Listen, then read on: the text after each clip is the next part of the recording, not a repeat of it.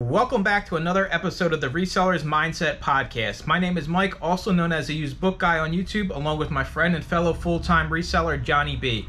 We help people start and grow their reselling businesses from the ground up. We also have a weekly Zoom call and private Discord for all YouTube members. Head on over to youtube.com/usedbookguy to join the channel and gain access to the full-length podcast, Zoom call, and private Discord today. Let's get into this week's episode. What is up, everyone? Welcome into another episode of the Reseller's Mindset Podcast. Mike next to Johnny, and we have a special guest this week. We have Rachael, Poshmark and eBay seller. So for me, I am clueless when it comes to Poshmark. I've never even listed a single thing. So I'm excited to kind of jump into that platform and what it looks like to kind of be successful over there. So Rachael, thanks for coming on. Give us a little bit of an introduction, and then me and Johnny will kind of just take it away.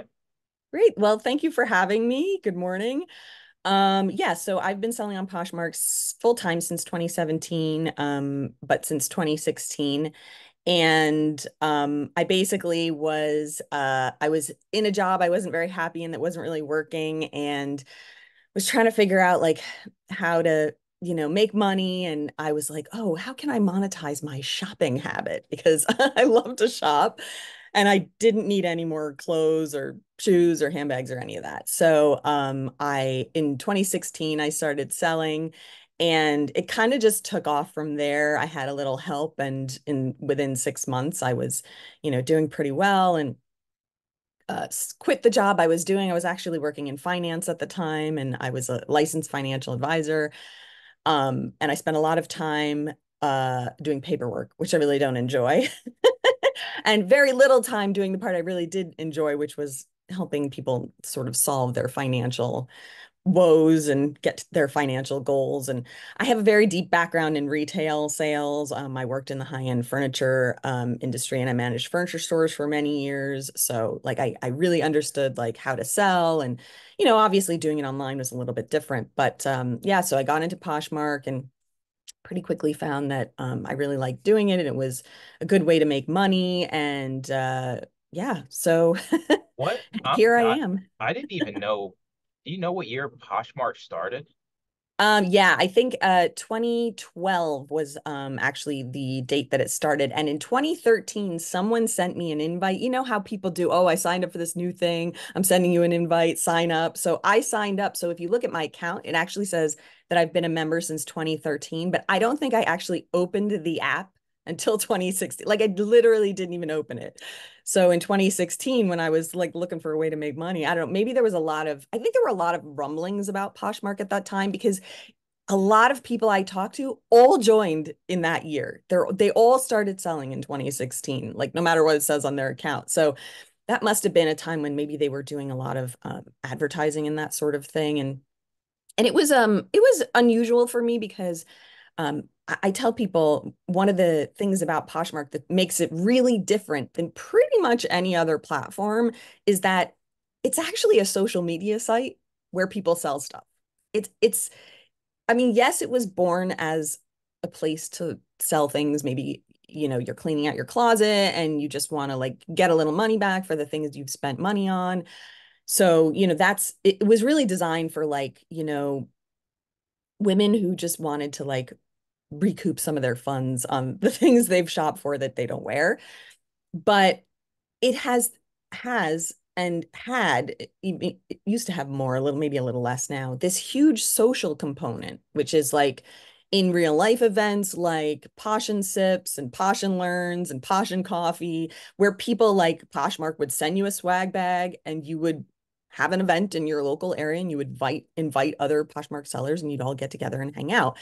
But then inside the app, there's this big social component because unlike any other app, there's this sharing part, right? You have to share your listings to keep them sort of fresh and at the top of the feed. And while people don't really shop from the feed, sharing is an important part of the app. It always has been, whether it always will be or not, I don't know. It's the one thing people dislike about it, but it's also the one thing that makes the app so unique, unlike any other app. So I am not a big social media type person.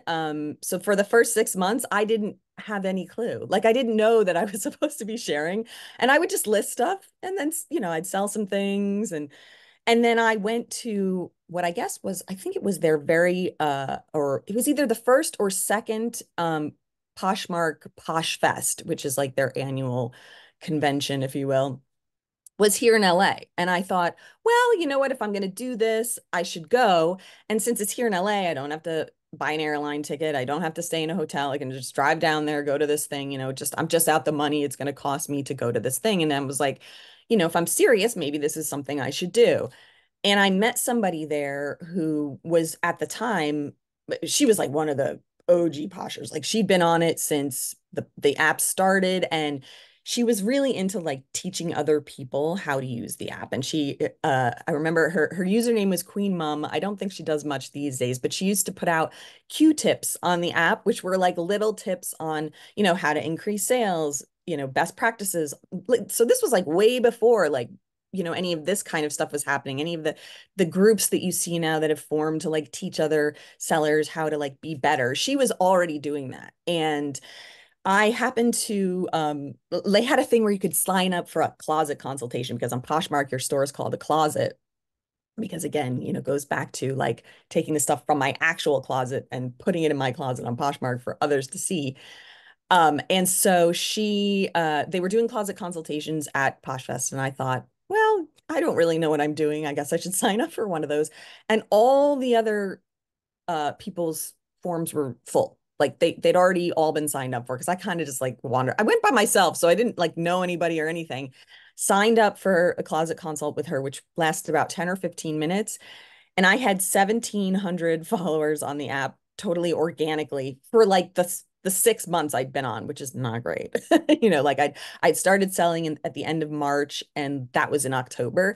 And by January of the following year, I had gone from 1,700 followers to 35,000 followers. And I was selling pretty regularly, all because of what I learned from her in this very itty bitty amount of time. So that kind of launched my, okay, well, I guess I'm gonna maybe like really try and do this. And in early 2017 was when I quit finance. I was like, you know what, this isn't working. I got into the industry in kind of a strange way, and I wasn't really very happy. And that was when I decided to kind of go all in, if you will. So I need more yeah, insight on like this following thing. Like you're saying it's like a social media platform. yeah, So yeah, like eBay has like you can follow the store, right? On eBay. I know a lot of eBay sellers try to get people to follow their stores so they can send coupons and things like that. yep, So the followers basically they don't necessarily have to buy something from you. They can just follow your closet. yep. I'm curious, do you know how many followers you have like today? Like Yeah, I think I'm at 600,000, I think, something like that. And so yeah, I of course 1 million, I'm always trying to get to 1 million, but yeah, I mean, that is a huge component, like because well, one of the let me go back a little bit. One of the things that one of the tips she had shared with me, which I still share with others today, because I think it was another one of those things that really made a huge difference, besides, the following and unfollowing. But one of the things she told me was that when you're brand new and you don't have your own followers, and like you don't have, a lot of sales, and you're just kind of trying to get started, is that you can use the following and the sharing to harness the power of sellers who have a lot more followers than you do. And so what she told me was, go in the app and find people who have a lot of followers and share like 5 to 10 items in a block from their closet. And then in the feed, it's going to show up that you've shared a bunch of things in a row. So you'll be like a big block in their feed, instead of being just like, people share stuff on the app, in the feed one at a time. So you get a lot of like onesie, twosies, things like that. But she was like, go share a block. And what will happen is that user will then share your closet and your listings to their followers. So when they share another seller's items, it goes to their followers. And so, I would pull up people who had like 20,000, 30,000, 50,000, whatever. And I would do what she said. And I think that was one of the main reasons, I got so many followers in such a short period of time. But also, as you do that, those people are now following you. So when you post new stuff, they see it in their feed. So that was a thing that I did really early on. I don't really do it anymore because I'm at a point where like I'm pretty hands off with the app. I have, you know, automation for most things, because I don't have time to, be doing this all day.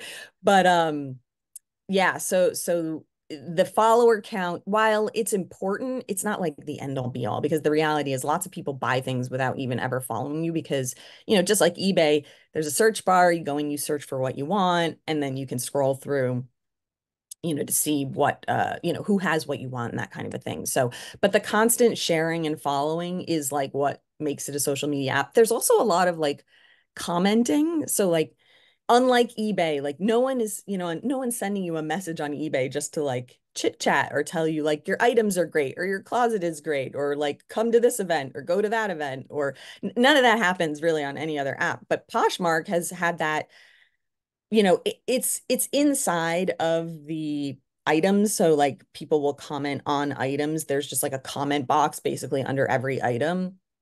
And you can talk about stuff, and people would make posts that were literally just for conversing, if you will, or That's like nuts. sharing That's nuts. information. Like, could you? I can't even begin to imagine, right? Whole new Like, world, Mike. no, Yeah. dude.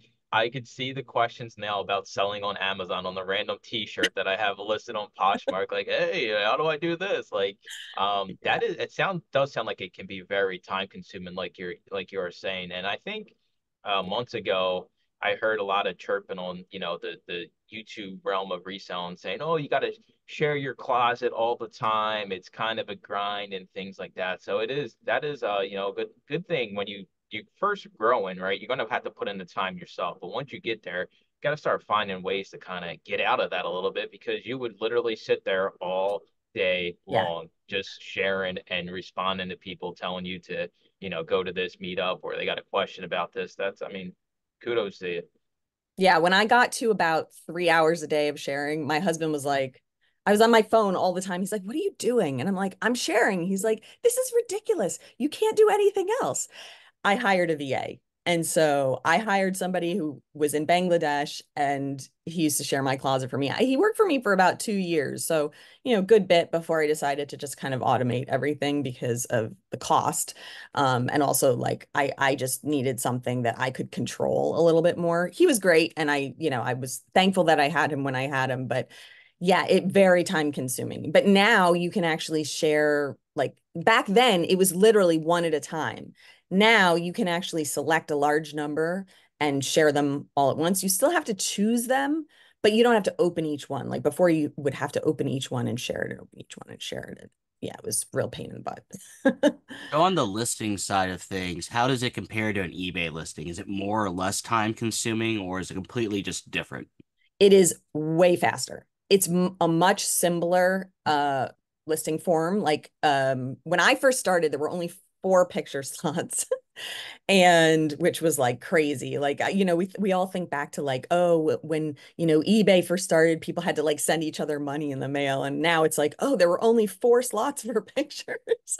But yeah, there were only four picture slots, but the form is very simple. It's a title, it's a description, a handful of item specifics like size, color, category, and whether the item is like a new or pre-owned. And that's kind of it. So it's really, really, really fast to create a listing. And for years I did everything from my phone, everything, absolutely everything. It wasn't until I got cross-listing software so that I could list, on eBay and Mercari, that I really started working from the computer. And so that was pretty game changing. But yeah, in terms of eBay versus Poshmark, it's like Poshmark is like this much and eBay is like this much. Hmm.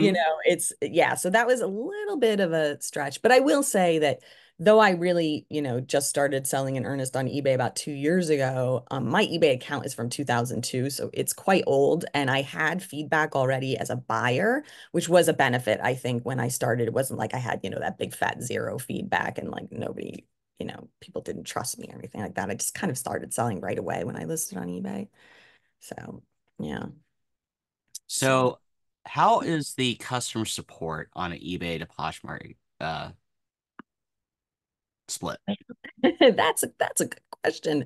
Um, It's gone up and down over the years. It's email only, or messaging and email only. So there's no you can't call anybody, which has always been kind of a thorn in all of our sides, because sometimes there are issues that are a little more complicated that it would just be so much easier and faster if you could talk to a human being. But they did add a couple of years ago, like dedicated support for Posh Ambassador two, or it might be for all Posh Ambassadors. So no, actually, I think it's just for Posh Ambassador two. So like we have a dedicated supposedly email address we can send stuff to that has like a different team, and they're supposed to give priority. So, but pretty much otherwise, everything is kind of in the app, which is really hard. If there's an issue, it's really also quite difficult, like to solve issues where like maybe you sent somebody the wrong item or something like that, because like you don't have the ability to just send the customer like another label or to ship. I mean, I have shipped outside the app on my own dime, just because for me, customer service is like top priority. Like I want my customers to be happy. And if that means I have to buy a label and ship something priority on my own dime, I will do that if I need to. The tough part is like, you don't really want to do much like eBay. You don't want to do anything outside the app because, Yeah. if there's an issue, like you don't have that support. On the flip side, it's tough because a lot of people are like, oh, there's no help for sellers, and buyers, oh, there's no help for buy. Like everybody's complaining, right? But in reality, Poshmark, I think up until it went public and then private again, was actually pretty seller centric. Like they really were trying to keep sellers happy. Obviously they need buyers to keep the app running, but in that regard, I would say that, you would send a message and within 24 hours you would get some kind of a response from somebody who could help you. So, I can honestly say, like, these days, yeah, it's slower than I would like it to be a lot of times, but it's not the worst. Like, it could be worse. Do I wish there was a phone number I could call sometimes to solve an issue? Like recently, I accidentally sent a buyer someone else's item. Like I sent them their item and then I must have duplicated the label and I sent them someone else's item. And now trying to get that solved. I mean, fortunately, we got it worked out pretty quickly. Poshmark will just send the label to the buyer who received the incorrect item. They'll slap it on the package and it'll go directly to the other buyer. And, even communicating inside the app has gotten better, because back when I started, the only way to communicate was on items. So like you'd have to, and then everyone could see it. And it's like sometimes you don't want that. Or you could comment inside of like a bundle, which is basically like their version of the shopping cart. Hmm. You can add items to your bundle. You can leave the items, no bundle, but still have a conversation in there. Now you can actually have conversations on like on the sold listing, or it's not the listing, but like on the back end that no one can see except Poshmark. So it's like you and the buyer and Poshmark. And so that made things a little bit better. But sometimes they're kind of slow to respond. Poshmark is, because like you just have to wait for somebody to see the interaction. And I don't know how they do that on their end, because sometimes buyers send you a message on their item that just says, hey, thanks so much for accepting my offer. Can't wait to get it. Like, you get those. And so I don't know how they differentiate. Maybe, I don't know, maybe it's only when a buyer opens a case or something, but it could be worse. Right. It could be So better. So I already know the answer to this because I actually sit in on your call, and it's right before Jack's call too, so I get like double calls. And I remember one of the first things I ever interacted with you, because I used to tune you out when I was waiting for Jack's call, to be perfectly fair, because it's Well, that's closed. what I do with Jack's call. I leave it Yeah, on.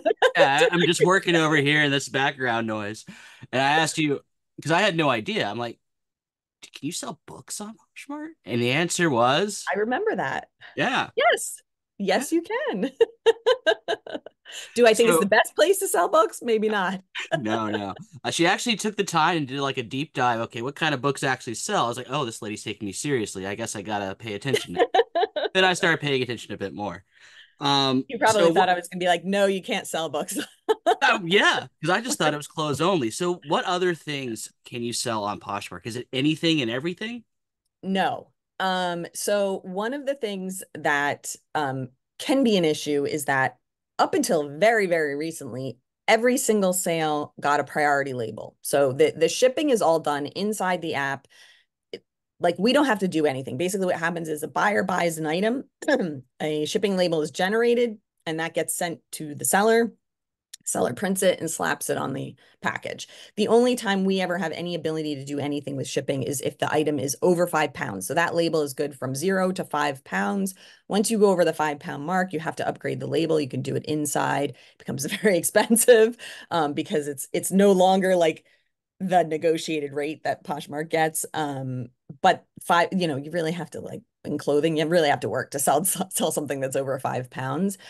And so the issue with that has been, number one, you can't sell anything that can't be shipped by air. So anything flammable, anything, with batteries, that kind of a thing. So for a long, long, long, long, long time, it was really just fashion items, clothing, shoes, handbags, accessories, and cosmetics, as long as they're new, were fine, as long as they didn't have like alcohol in them. So like powder cosmetics, things like that have been fine.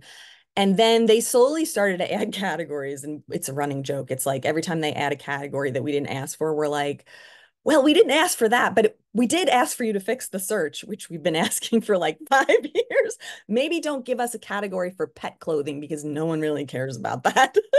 So they added a pet category. And then most recently, they did add an electronics category because people were selling hair tools. And so they wanted to, because it's all things all kind of fashion related. So they did add an electronics category. And if you list in the electronics category, you do actually get a ground label. So like if it has a, lithium battery or something like that, it's fine. Now, as to what people actually list on the app, I have seen everything from furniture to car tires to animals. None of that is supposed to be listed, just like every other app. People list things they're not supposed to. Unfortunately, unlike eBay, Poshmark is not very good about policing and removing a lot of that stuff.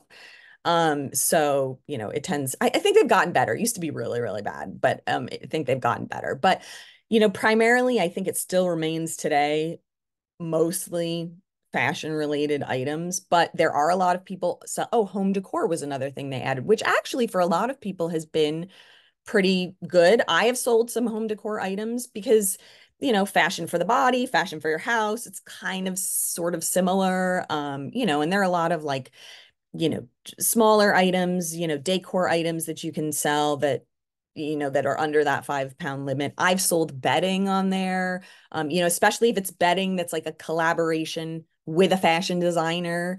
That's very applicable. A lot of the Target collabs with different designers have a lot of home goods, things like that. But as far as books, and I have looked at the books, because I think after you asked me that, I was like, oh, I go and look and see what kind of books people are actually selling. But you do see like coffee table style books because, while you have the media rate, you can't use it on certain things. And it's only, $8 to ship up to 5 pounds. And there really is nowhere else you're shipping 5 pounds of items for $8. So for certain things, it can actually be great just because of the shipping being so much cheaper. So I've sold dishware, I've sold candles, um, I've sold pillow covers, not my main thing. My main thing is, fashion, but if it relates and it can ship in the same system, why not? I got a crazy idea that came to my head. Maybe some washed up celebrities will watch this and make some money, but like are there like famous people in there? Because I feel like it'd be cool Yes. if I could buy like Tom Cruise's t-shirt from like his personal closet, right? Like I feel Yep. like there's some, I So mean, Serena Williams has actually partnered with Poshmark, and she has a closet and has sold a number, like they'll do like big drops and everything sells out in like an hour.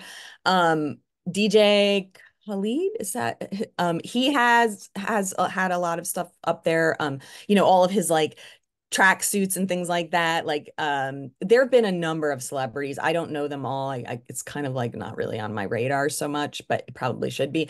But yes, they do. And of course, the celebrity themselves probably isn't managing it. And they have a different back end. Like the Poshmark is doing special things for them. So like they can sell things like in a little bit of a different way than the casual seller. We're also starting to see a lot more closets opening up for volume sellers from eBay. So basically what's happening is like these sellers that have, 10,000 15,000, 20,000, 30,000 listings or more on eBay. They're somehow, I think they're using software. I don't think it's like this software I'm using, but they're basically just migrating or, copying those listings over into Poshmark. So you'll open up a closet that's 6 months old that has 150,000 listings. So like there's a lot more of that happening. I'm also starting to see drop shipping, which I think is interesting because that is expressly not allowed, kind of like it is on eBay. So, but I think that those closets have some kind of a special, they have something because they're drop shipping this stuff from places in Europe. So I don't know how that's working. They're getting a FedEx or a Yeah. DHL label. They're not using obviously USPS. But I've seen a lot more of that very recently. So So how does that's that affect you who's been there this whole time and then all these dirty eBay sellers are coming in with their fancy software? that is the $1 million question. Um, you know, there's one thing that, we talked about sharing before. One of the things that people have been asking for, like since day one, is to be able to just push a button and share their whole closet. And a lot of us, people like me, are like, you actually do not want that. You don't understand that if you ask for that, your 300 item closet, no one will ever see your items because the people who have 10,000, 20,000, some of these newer ones, they're going to do that. And your entire feed is going to be everything in that closet and no one is going to see your items. So even when they added the bulk model, you can still only do, I think, 200 at a time. And it does it in a way that's kind of slow. So like other listings are coming up in between. So that is kind of like the issue with some of these larger companies, though I've noticed that I think a lot of them don't even really share, which is like this big, they just dump all their listings there.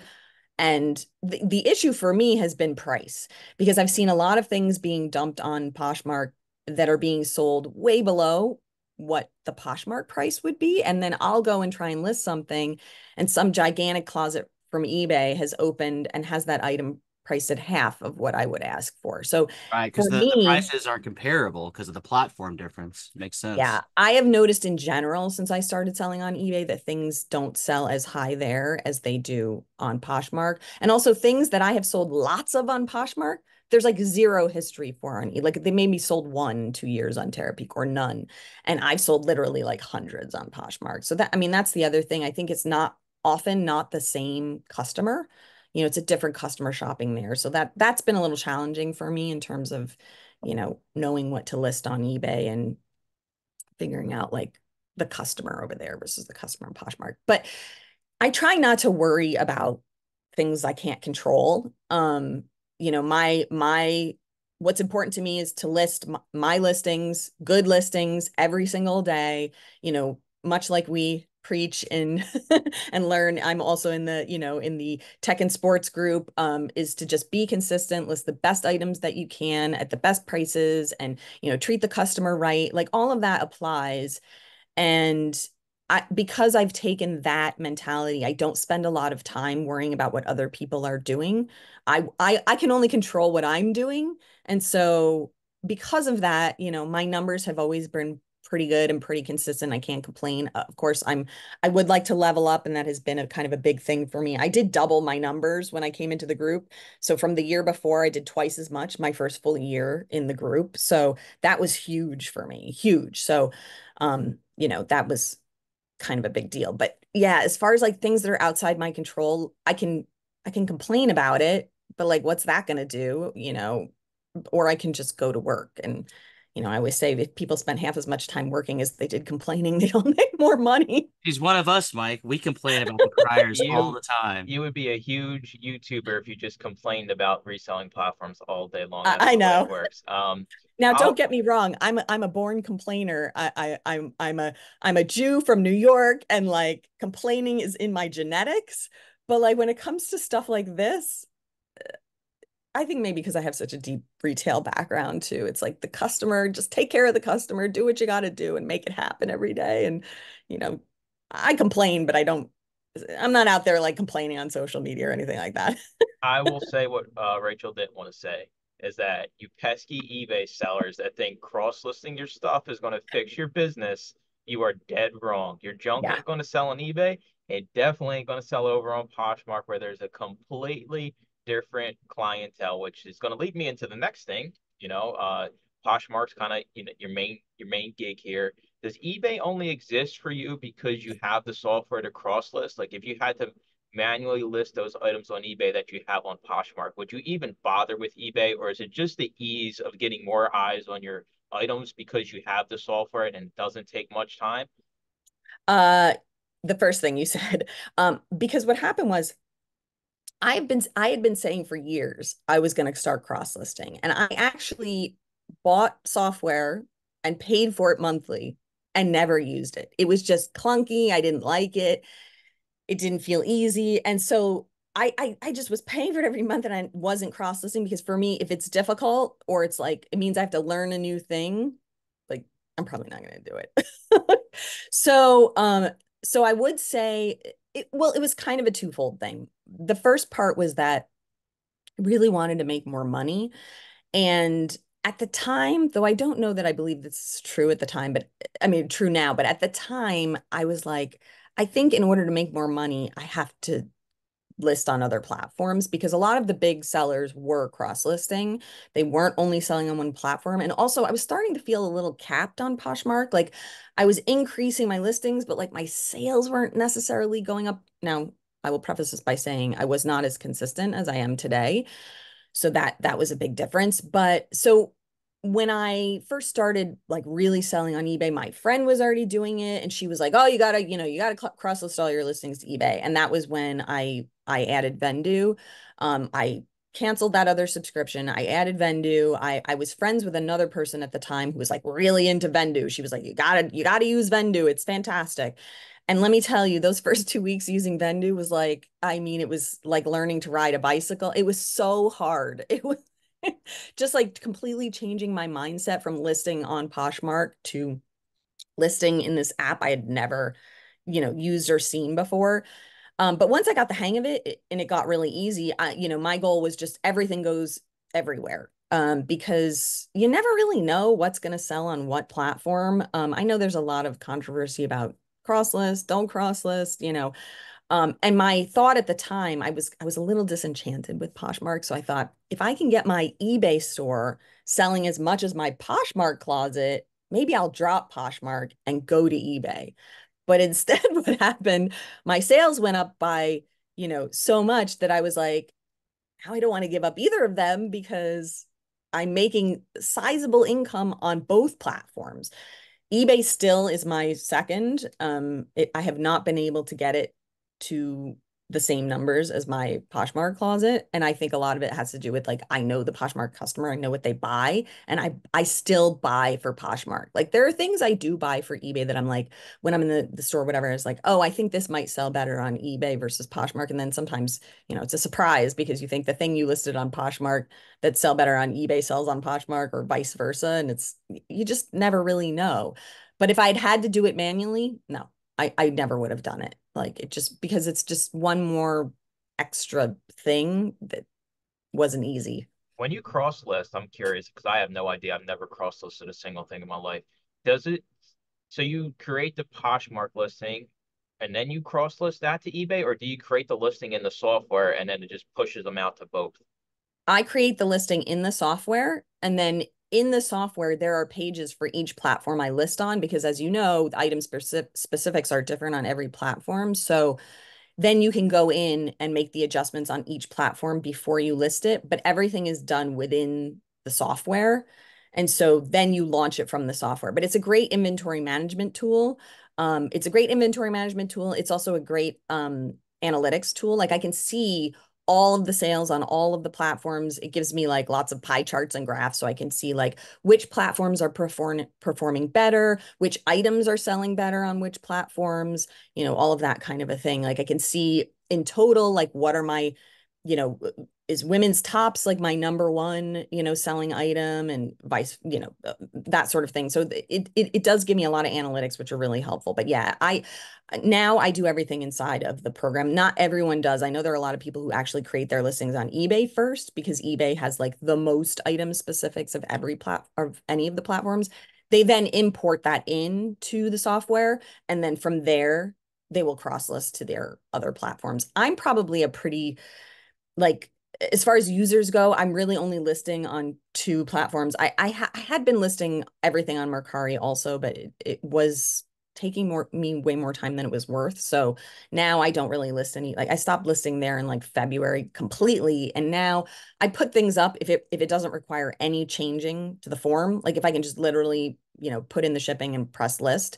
But if I have to like start collaging pictures because I don't have enough picture slots or anything like that, doing anything special, it doesn't go over there. But truthfully, my least performing platform. But there are a lot of people who list, like the software I use has 12 platforms and they're using, 5, 6, 7, 10. I've seen people listing on 12 platforms. I don't think they're making more money because they're selling on 12 platforms. Yeah. But that's that's a different conversation. So, do you find it harder to source for Posh versus eBay, or is it easier to source for eBay than it is for Posh? Um, this is an interesting question because I think because I'm used to buying for Poshmark, it's easier for me to source for Poshmark. I am also like a low volume, higher dollar seller, so it takes me longer to find the items. I actually list Yeah, a your relative. sourcing time takes much longer, of course. Yeah, although I live in LA, so it doesn't take a lot longer, because there's a lot of good inventory here. Um, But yeah, and because I'm not huge volume, I don't need large quantities of inventory, but I do need quality inventory that's going to sell at higher prices. So that's, can be a little more challenging because, you have to go where the stuff is. I do pay more for a lot of my items, but uh, they sell for a lot more. So I don't really like worry about that too much. Although I have kind of brought things down a little bit in the last couple of years just because excuse me. I was doing a lot of luxury at one point, and the margins on luxury are very small. And I felt like it was tying up a lot of capital for too long. And so I've really pulled back from doing luxury. I liked my sweet spot is like 50 to $150. That's pretty much where I want almost all of my listings to be. Do I still sell things for $15 sometimes? Yes. Do I like to? No, but it happens. But on the flip side, there's plenty of days also where I sell items for two or three or four or $500 that more than make up for those few items I have to sell lower. But I like to have items in the $40 to $60 range because that customer is shopping all the time. Whereas like the person who's buying, a $250 item, like there are gonna be a lot fewer of those. And I've just learned that it's better to cater to more people than it is to sell higher dollar items to less people. And I do take a lot of tech's advice to heart. Some of the money all of the time is a big one because I used to be all of the money some of the time. And that was a big change that I made that made my growth happen so fast. Why was able to double was I started doing that. I was consistent. I listed the same amount every single day, no matter what. And I accepted a lot more offers. I was just, if I was happy with the ROI, I accepted the offer. I didn't worry about like whether or not I thought this item would sell for like another $50 or other people have sold it for more money. I stopped looking at a lot of that and just started paying attention to, well, I paid 5 and this person's offering me 50. I'm pretty happy with that. I'm just going to accept. And that alone really increased the amount of cash flow I had and didn't change my profit margin at all. That's the funny Nice. part. That is a little funny, yes. Yeah, it was bizarre. So, So walk me through because you're on the higher end of the sourcing thing, so it's gonna take longer. What's your sourcing week look like? I don't need to know where you're going, but how does it work? so it really depends. One thing I don't do that I know a lot of people do is I don't source every day. I sometimes don't even source every week. So I eliminated my death pile in 2023. I was like, this is costing my business money. This is not, I can't do this anymore. And I completely stopped shopping in 2023 and only listed from my death pile. And it took me 9 months to Wow. sort and list and donate and get rid of everything. But by September, How the much only were you cursing during these 9 months? in the beginning a lot. Towards the middle and the end, there were things like, oh, I found things that were damaged. I found things that were worth a lot of money and I listed them, they would sell in like 24 hours for like $300. So that was hard. There was a lot of stuff that was probably worth something when I bought it and wasn't anymore. So it was a lot of sorting. There was a lot of bags going to donation. There were things going to buy, sell, trade. It just kind of like, and once I got in the groove, it was fine. And the other thing that happened was my bank account filled up, which was fantastic. So, but now I don't do, like, I don't have a death pile. So basically what I do is I will source, and depending on how much I source at any given time, that stuff has to be either in the queue or listed before I will go and buy more. That's a hard line rule for you, drawn in the Yeah. sand now. Yeah, nothing goes into bins. Like if I have to start putting things into bins because I'm running out of space, then I'm over shopping and I have to not do that anymore. So, so when I'm kind of just doing things regularly, I usually source once a week and I spend the whole day sourcing because I have some physical limitations. I have some back problems. And so for me, when I spend time sourcing, I'm kind of done for the day. Like there isn't anything else that's going to happen that day. So I can't source every day, because as we know, you need to get there early and be there for, be out there for a few hours in order to get the best stuff. And I do that. And then the rest of my day is shot. So I usually source one, sometimes two times a week, depending on like how much I get. And then all of that gets processed.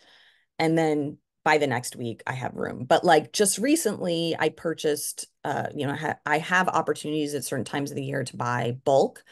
And so I just purchased like 200, a little over 200 pieces from one vendor. And now I won't source probably for the next, I didn't source last week and I probably won't source for another 2 or 3 weeks until that is all like drafted and, down to like maybe 20 or 30 pieces. I list 10 a day. So, 200 pieces is only 20 days. It's not like it's that much stuff. But I don't go out and like know that, okay, I only need 70 items for this week. I don't go shopping and buy 70 items and then stop. If I'm hitting, I'm going to keep going until I can't be out there any longer or can't find anything else. And then I'm going home. But so I'm not counting in that way, but I don't go and like source again next week if I have, if I bought like 100 and something pieces and I don't need, my however many pieces. So The media sellers need to listen to what she's saying. I know a few of you are overbuying. just a few, not just media. Clothing sellers are very bad also, like very, very bad. Because a lot of us like to shop. Like it's like we like I mean, let's be real. A lot of these people have death piles, I myself, because they have shopping addictions. It's not because like they need more stuff. So, I had to examine all of that too when I went through my death pile. And now I'm like the death pile police in the group. I'm always like, oh, you have to stop shopping. But it's hard, Don't people are be me. Don't be me. Yeah. don't be me. Yeah. So, but no, yeah, no more death piles for me. And yeah, I don't, I can see when it's starting to get like a little too much. I like my racks, like I like my room where I have the inventory to be empty. It like feels so good when there's like almost nothing in it. So yeah, that. So last question I got for you before I let Mike ask his question. So what are your grand aspirations? You plan to remain solo, or do you want employees? Do you want a dedicated workspace outside of the home? What are you wanting? So right now I have kind of an ideal setup because although I'm in this beautiful space with all of these, my inventory, and this is literally just workspace, this is actually completely separate from my house, but attached to my house. So I have this space where I can like leave my house and all the distractions that are in the house and come to a space where I can just work. And then I have photography and unlisted inventory in the house. In one room that's dedicated. Like when we moved to this house, I was like, these are the things I need for my business that are non-negotiables. And if it doesn't fit, then we got to keep looking. So, um, at this point, I don't want to grow a whole lot. I have about 2,300 active listings, and I think for the next few, year or two, I don't think I want to go above 3,000. I think that's kind of my cap. I would like to stay in this space. I had storage units when I had a death pile, and that was part of my problem. So never again on that. If I, needed to move to a larger space, is that something I've considered? I have. Being in LA, unfortunately, everything's at a premium here. I actually looked for 2 years for an office space. And then when we realized we had to move, I was like, forget that. Let's just get a bigger house and whatever, extra we have to pay. And I actually pay separate rent on this space. It's completely under my business. So, is it more than renting a storage unit? Yes, but I can work here. I have electricity, I have air conditioning, all those things. So yes and no. I mean, I've had assistants. I've had two assistants over the years. I found that mostly they just kept me from doing my own work and didn't really help me increase my income, which was obviously very problematic. I've learned a lot about adding and having employees through a lot of the talk in the group. I just added a new virtual assistant who is just going to draft for me. And so far, so good. Because I would like to increase my number of listings each day. But part of my problem is that in order to do that, I probably need to spend more time sourcing. And if I'm spending more time sourcing, I can't do all the other stuff. So the fantastic part about adding her was that she came already trained. So I literally just I had to teach her to use my software, the cross-listing software, and, do a little bit of tweaking to the listings that she's been creating. But I venture to say her listings are better than mine. So that's the funny part. So in that way, yeah, I am considering, adding people. I also don't have to like manage her. She's not here. As long as she's doing what I need her to do, like she's not underfoot. She's not somebody I end up chit-chatting with because, there's another person here. I can still focus on what I need to get done.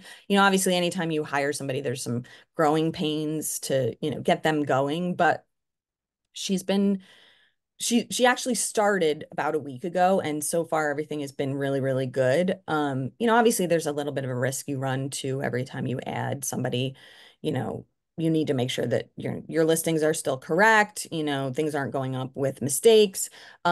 Fortunately, she's very detail oriented, and because she came already trained and has been working for my friend for 2 years, who is actually lists a lot of very similar things to me, she's already got all that. Like she knows how to describe flaws, like all of that kind of a thing. So, the tough part is like, she can only do what so much she can do from the photos I send her, right? Because that's all she's getting. She doesn't have the item in front of her.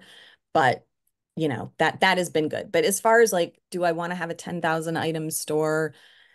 No. I mean, I think part of it too is that I don't want to list Young. I don't want to list a lot of items at low dollar. I'd rather list fewer items for a little bit more money. As I mentioned, I have some physical limitations, and like as it grows, that becomes much harder for me. So no, I don't want to have like I don't need an empire. Would I like to double and triple my income? Sure. Yeah. But like we talk about in the group, I'm doing it slowly and kind of anytime I add something or I change something, I spend a lot of time with that thing before I decide to like make another change or add. Like the VA thing has kind of been in my mind for a while. But I really just wanted to do everything myself, keep it under my control. But now I really want to increase because I want to increase my sales. And in order to do that at this point, like everything else is kind of, I mean, I would like to increase my sell-through rate. That's the other thing. So, I may start doing more discounting, more sales, things like that. But I needed to increase my listing goal. And I think that for me to try and do it on my own is hard. To some people, 10 a day doesn't sound like very much, but I spend a lot more time on that 10. I do more cleaning and prep, my photo, I do a lot more in terms of my photos because I'm asking the buyers to pay more money for these items. And so I will sell something for a lot more than somebody else who has the exact same item, the same size and color, but it looks like they pulled it out of the bottom of a hamper and they're selling it for, half the price. But people will buy mine because of presentation and because I write a better listing. So, you know, I hate to say it, but I'm a little bit of a perfectionist and I'm learning to let some things go because there are a lot of things that are just like not that important that don't make that much of a difference. And, you know, Tech had someone on his podcast a few months ago, and one of the things they had mentioned, and I'm looking over here because I put it on a post-it by my desk, but it was do less but better and addition by subtraction. So knowing that like adding things doesn't always make it better. Sometimes in order to make it better, you have to subtract things. And so, which is hard for me, but I I'm agree. trying. I agree 100%. I get a lot of flack because I tell people I only work my Amazon business for 20 hours a week. So you just think, well, this person's a slacker because he's only doing it 20 hours a Yeah. week. But then they don't realize the back end, I'm probably making double, triple the money they're making working Yeah. 50 hours a week doing the same exact type of business. But I got a few rapid fire questions for you that I've written down over here. Um, Poshmark, do they allow offers? Like, can you send offers on Poshmark?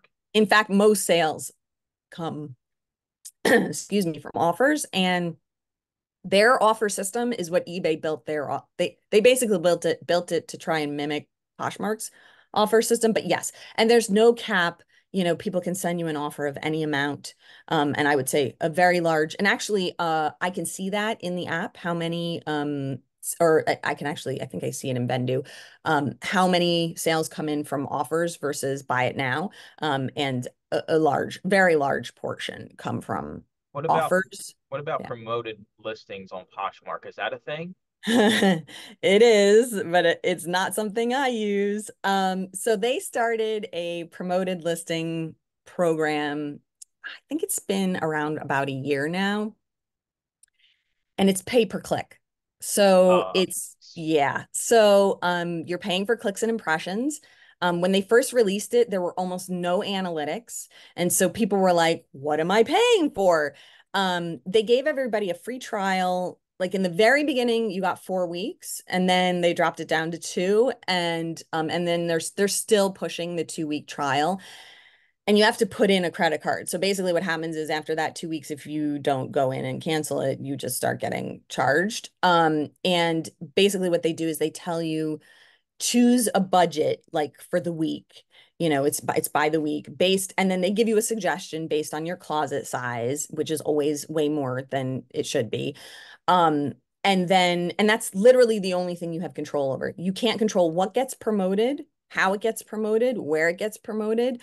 And all the promotion is inside the app. So there's no outside advertising. So basically, like eBay, the promoted listings are coming up on the top, but they're also showing up in searches that isn't even remotely related to what the buyer searched. So in that way, it's useless.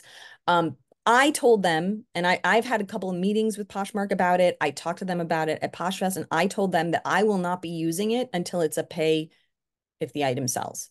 I am not paying for clicks and impressions. I can't make money off of advertising. So I have very, very strong feelings about it. And I did the 2 week trial. I did the 2 week trial, and then I paid for 2 weeks just to see, because I felt like 2 weeks, I couldn't really get anything in 2 weeks. In the first week, they claimed I think it was a couple $100 in sales. And this is the other reason why I have a problem with it. I think I had 5 sales, and 4 of those I had already had communications with the buyer prior to the item selling, and then they claimed the item sold from the promotion. So that was a huge thing for me. But the analytics have gotten a little bit better, but again, you have no control over what gets promoted and where. And from a buyer's perspective, what I see is I search for something, and the promoted listing, one or two or three of them, will just keep showing up as I'm scrolling, the same ones. It's like I didn't want it then, and I don't want it now either. So you can show it to me 1,000 times. I don't want that. So I think people are paying for it thinking that they're getting some kind of priority, but the reality is like it's not really doing anything. And what was crazy was in the last week, I don't think I made any sales from it. So on the fourth week, I turned it off. And like 3 days later, I had like a huge influx of sales. And I thought that was a bit strange. People have reported other things like, oh, I turned it off and my sales dried up. But my question is always like, what else did you change? Have you been listing? Did you list every day during those 4 weeks? So I will never use it until they change it to a model like eBay's, which is, you pay when the item sells. Does Because Poshmark have like the algorithm like you're talking about? You got to list like every day. Like, will they hate you like eBay does if you don't list every day? so I think it's a little less sensitive in terms of like daily listing. But just like any app, it wants to be fed regularly. And so you can keep sharing the same items over and over and over again. And if you never put anything new in, your sales are going to go like this. Like that is how they all work. It's just they do have an algorithm. I don't think it's as sensitive as the eBay algorithm. The one thing we've always been told is that the algorithm is always changing, but we will never know what it is, which is the same thing as eBay. They're all like that, right? But again, I can only control what I do. And if I know that I'm listing every day and that is making me sales every day, then that's what I'm going to keep doing. And I see so many people complaining on social media that their sales dried up, but then they say they haven't listed anything in a month. And it's like, I don't know what you want. Like that's not how these things work, So is it as sensitive? Probably not. Does it want to be fed regularly? Yes, it does. Does Poshmark have like feedback? Not really.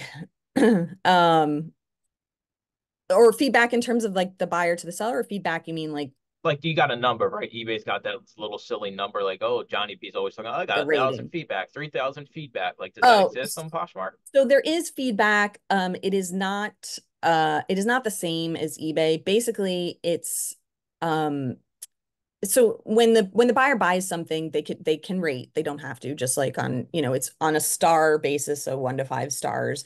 Then there's places for like things that you can improve and like a comment, which we call love notes. So if you put in a 5 star rating, your love note shows up in your like your about page. So people can go there and see like, how many love notes you have, what people have written in those love notes, but they can't see anything less than 5 stars. Oh, Some buyers have gotten savvy and they'll leave you 5 stars and then write you a negative. But you can remove those. So that's the only thing you can remove, because you can only remove love notes with 5 star ratings. Everything else, no one sees. So basically, like, it doesn't really matter. But like, you have, a 5 star rating. If you get enough bad reviews, your rating starts to go down, and that is visible if they go into your like about page. But just shopping, like, it doesn't come up in your closet title or anything like that. I mean, even with all the sales that I've had, I have still a 5 star rating. Like, I'm very proud of that. Does it mean anything? Not really. I mean, it's not like it is on eBay where somebody might not buy from you if they go in and see you've had like a lot right. of negatives in the last 6 months. So So on that same line, are metrics as important on Posh as they are eBay? Like, if you don't ship, what happens? Well, if you no, they aren't as important. There's no like, because there's no, top rated versus, you know, above standard versus below stand. Like, there isn't any of that on Poshmark. So, you know, th I think on the back end it might affect you. Like, I do think that Poshmark is saying like, this person doesn't takes a week to ship. We're not just gonna like show their items to everybody. So and there is a back end closet score, which we can't see. We don't know what affects the score. Like, there's a lot of rumblings. People think they know what about it, but like, it doesn't really do a whole lot. So it's not like, if you take a long time to ship or you never ship, you get penalized, which is actually a problem in my opinion, because there's a lot of abandoned closets on Poshmark. And the problem, as we all know, is that somebody will go in and buy something from one of those abandoned closets. It never gets shipped. And they don't just not buy from that seller again. They Yep. don't buy on Poshmark again, Nope. which is a problem. So we have been asking literally for years to do what Mercari does, which is, if there has been no activity after 30 days, just shut it down. Like, you can just keep it there, but hide the listings so people can't buy them, because it leaves a negative experience for a lot of people. To me, a sale is like a bomb. It's like a ticking bomb. When a sale comes in, I want that bomb out of my hands as quickly as possible. I will ship same day. If I have not gone to the post office, I'm packing that and shipping it with my stuff. So, there are, unfortunately, so the whole moms or whatever selling the clothes from their closets, it's a pro and a con, because a lot of those people, they're not on the app regularly, they're not shipping their orders in a timely manner, they don't know how to ship. You get like packages that have like items rolled in a ball, like just stuffed in a poly mailer that's like recycled from like the Amazon order that they got, that has like a bunch of tape on it because it had holes in it. Like, or, the items come reeking of perfume or what have you, like, or pet hair. I have gotten a lot of things with pet hair.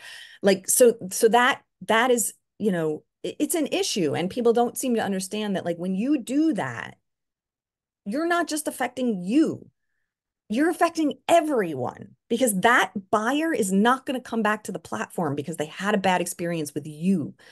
So, I think that there are a lot of things that they could be doing better to make the buyer experience better. Again, I can only do what I can do to control, so I make sure that my buyers are as happy as possible.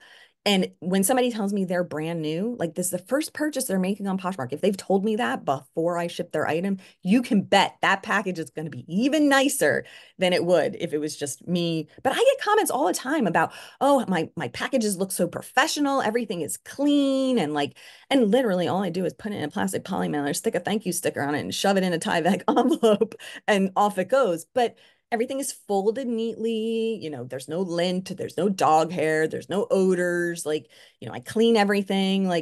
You know, there's a lot of debate about cleaning, right? We're supposed to clean things for eBay. Well, we have to clean things for Poshmark too. Like, I want my buyer to have an experience like I would want to have. So that's how I do everything. It is makes you wonder, right? Like if people are like, "Oh my God, this is beautiful packaging," and you're like doing just like what you would assume is the bare minimum. You're like, and I try to get this over to people. I've talked about it before in the podcast. If somebody ships something in a pizza box on eBay, that customer is gone forever. So Yep. yeah, it sucks for you might be like, "Oh, look, that's funny," but at the end of the day, like they're never going back on. Like I'm not ordering off eBay if someone sends something in a DiGiorno box like ever Yeah. again. And I do think there is something to be said.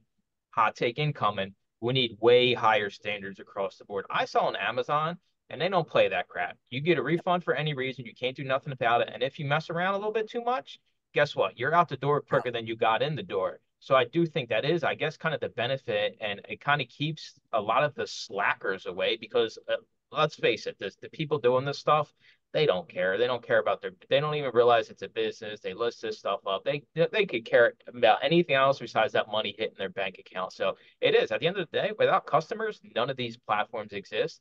But on the other side of it, eBay, Poshmark, they don't want to lose sellers because all of a sudden now, hey, we expect you, right? You sell something on Amazon, you ship it yourself. It's got to be an unbranded packaging. They don't want it in any kind of box that's got any kind of label on it.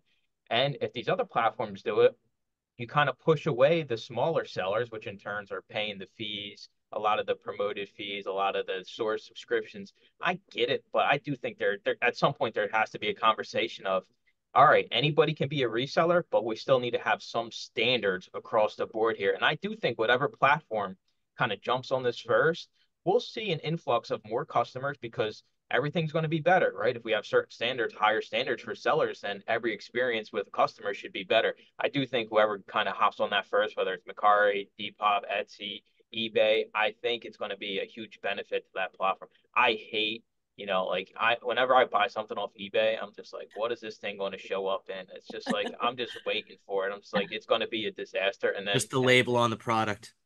yeah, I have yeah, gotten a lot of bad packages recently, and it's just like, like, how can you ship like this and think it's okay? Like, it just doesn't. And here's my thought, because I come 100% agree with you. My thought is this: have you ever received a package in the mail? Because if you've ever received a package in the mail, you know what's acceptable, right? Even like most bare bones companies, like take Nordstrom, for example, and people will consider Nordstrom like a luxury department store. Your item comes in a poly bag in an unmarked box. And usually there's not even any dunnage. Like, but it's arriving in one piece, it's clean, and it's in the condition that it was sent. Like, it's so simple. It's not hard. That's the thing. Like, if it was difficult, I would understand, and especially on Poshmark, because all of the packaging you can use for Poshmark is free because we only ship priority. So there's no excuse. You don't need to recycle a box. Just go to your post office and grab, a piece of USPS You don't even have to go to priority. the post office. You could have it delivered to you. yeah. But you're Really, well, that's destroying what the I do. world. But, You're if you're destroying not the a world by not recycling, Rachel. Mm. shame. I do recycle my boxes for eBay, but I have standards for what those boxes look like. They need to be clean. They need to not have holes in them and be falling apart. You know, but I do, I'm big on recycling. But, you know, on the flip side, for a long time, Poshmark was encouraging people to put more packaging, like, you know, wrap it in tissue, put a bow on it, include free gifts. And I did that for a long time. And I was like, I'm going to stop and see what happens. And you know what happened? Nothing. Like, my You ate all the sales free candy you were sending. That's what happened. But I have had a few people give me 4-star ratings because I didn't put any unicorns and No rainbows in the candy. box. Yeah, no But Where's you my know candy. what? candy? I want my candy with my clothes. You know, but it's so simple to do. You really can do the least and still make the experience for the buyer okay. Like it doesn't have to be a luxury experience, but like maybe just fold the item before you put it in. Like I ordered 3 items off of eBay. I was sniping some items. I sniped 3 items from one seller. And she even mentioned in her listings that she was like listing stuff from her closet. Okay, fine. I could see there was pet hair on the things in the pictures. They literally looked like she had pulled it out of her hamper. Now, as a fellow reseller, knowing what I was going to do with those items, that's good for me because no one else wants those items, but I know I can bring those home and clean them and present them in a better way. I received the package 2 days ago. And literally, she had taken a poly mailer and just balled up the items and stuffed it in. So all 3 items were totally wrinkled. One was covered in pet hair. And like it was, and I'm just thinking, thank God that this did not go to an actual buyer, like a real end You're a user. true humanitarian. You saved that reseller. I mean, I received shoes once, $150. No, actually, I think the retail was over $200 for these shoes. Another snipe. She put them in a box that was too shallow and put them standing up instead of like, you know, sideways. And the backs of both shoes were completely crushed because when she closed the I'm box, not a shoe seller, and I know that. there was also no wrapping. They were nubuck and they Oh, were literally just put in a cardboard box. No It's plastic, nothing. anybody can do this. Anybody can sign up today and sell today. That is the big problem with Yeah. the reselling world in general because It's hey, like you should have to sit through a tutorial on like how to do it well before yeah, I mean, your first time.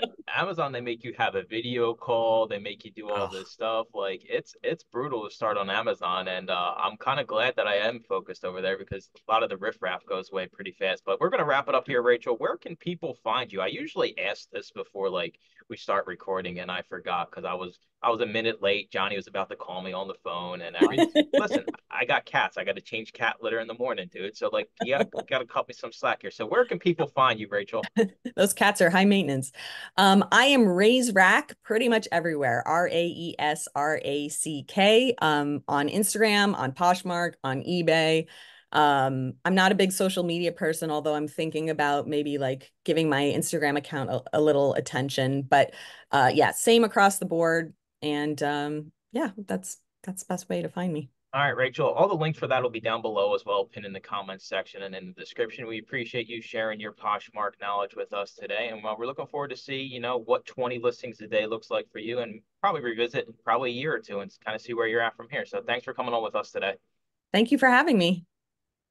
Thanks for listening to another episode of the Resellers Mindset Podcast. Today's full episode and all previous episodes are available to all YouTube members, along with the weekly Zoom call and private Discord. Head on over to youtube.com/the used book guy and consider joining for as little as $2.99 a month.